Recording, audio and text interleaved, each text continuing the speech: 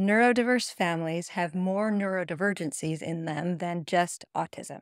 An interesting 2017 study by Girardi et al. Demonstrated that autism neurodivergence and attention neurodivergence, or ADHD, co-aggregate in the same families. This 2017 study of almost 2 million people demonstrated that autistics have a higher chance of also being attention neurodivergence than non-autistics do. So this in-clinic suggestion of the co-aggregation or the collection in the same families of autism neurodivergence and attention neurodivergence set researchers on a hunt to find the genetic link. And a few years later, in 2021, Sukli Ma et al. Did find a specific gene called SHANK2 that they think may be a potential gene underlying the overlap between autism and attention neurodivergence in the same families.